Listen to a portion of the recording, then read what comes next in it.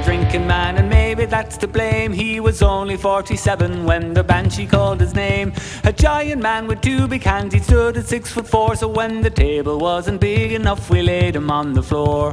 No one knows what killed him, they found him in the shed. It must have been a heart attack, is all the doctor said. When he was done, the priest had come and said his couple of prayers, and we dug the fancy china out from underneath the stairs. Shots and bottles and pints and cans, enough to fill a lake. Preparation for the visitors we knew we'd have to make. We thought that maybe there'd be 10 or 12, but that was our mistake, 'cause half the feckin' county landed above me uncle's wake.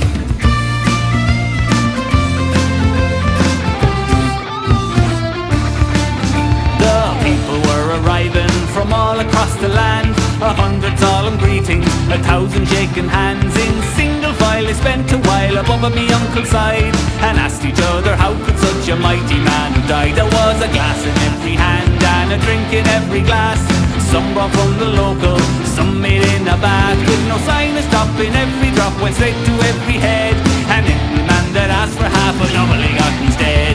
Shots and bottles and pints and cans, enough to fill a lake. I had to get some soakage and I found a slice of cake. Well, the 7 layers of chocolate, no difference did they make, 'cause I nearly saw the lot again above me uncle's wake.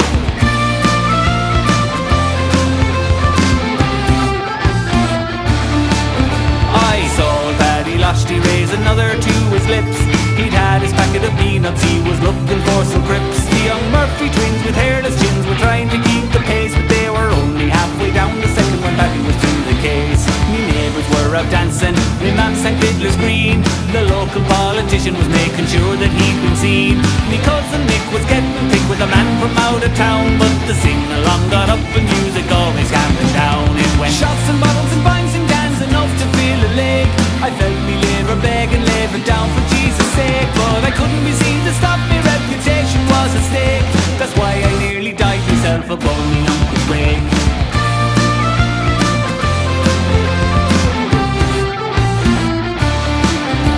The hour was running late, the clock showed after 4.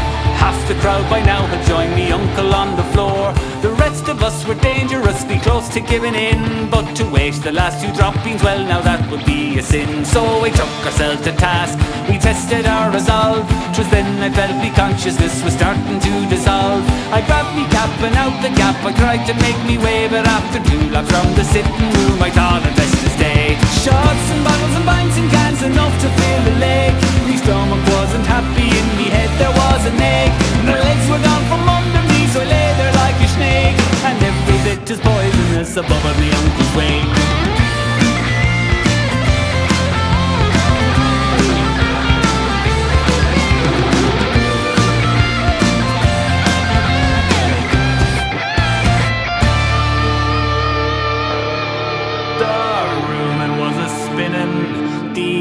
Began to quake, I couldn't stop the trembling, I couldn't stop the shake.